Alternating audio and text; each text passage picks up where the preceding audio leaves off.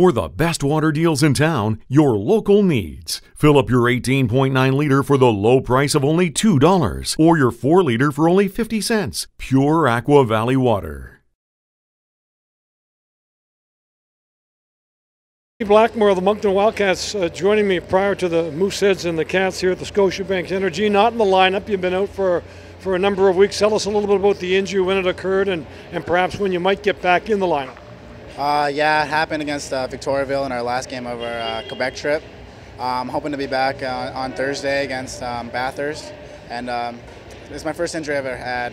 It's been tough to deal with, but I'm sure I'll get back in soon and help the team out.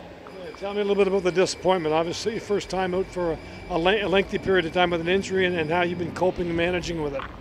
I just got to keep on telling myself that I'm going to come back and start off where I ended. And no, it's been hard, but I'm just trying to deal with it the best I can. Been in with the trainer every day, getting treatment, and I'm sure I'll come back just fine.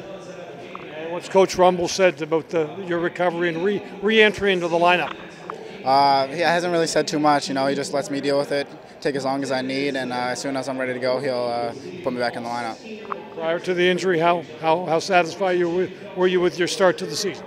Not bad. You know, wasn't putting up too many points, but I have a couple. I think I have 8, and but I'm not too worried about that. Just being a defensive player, Rumble, he really believes in me. So having a great year, I think so far the team is, and that's all that matters to me. Hope to see you back in the lineup real soon. All right, thank you.